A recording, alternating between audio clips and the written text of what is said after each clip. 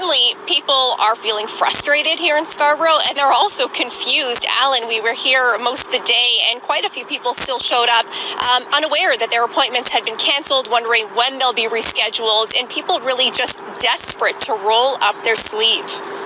See?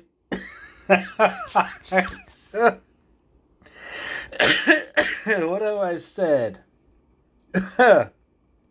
Desperation. They're making people desperate. You seen it? Didn't say anything. No audio talking about what I'm talking about. Desperation right from the media, people. Think about it this way. You watching this, you're going to get the jab of Rudy Booney. Can you walk over to this clinic? Clinic doesn't have any. They've been closed. You're not aware that your appointment's been canceled. You're like, oh man, I'm so desperate. I need this. You don't need anything. If you guys follow my community posts and listen to Anthony Patch, I know it's very long. He talks about for 2 hours about it, but he goes very in depth with it. Catching said virus is not the mark. However,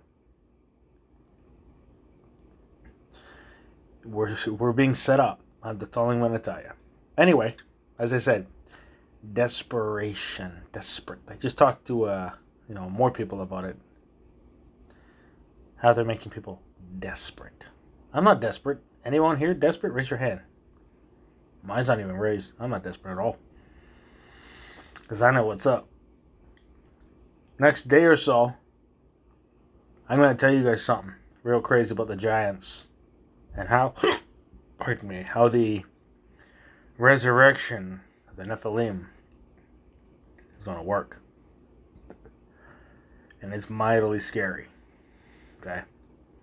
So please stay tuned. And I know I'm making many videos, but you get led and you can't help it.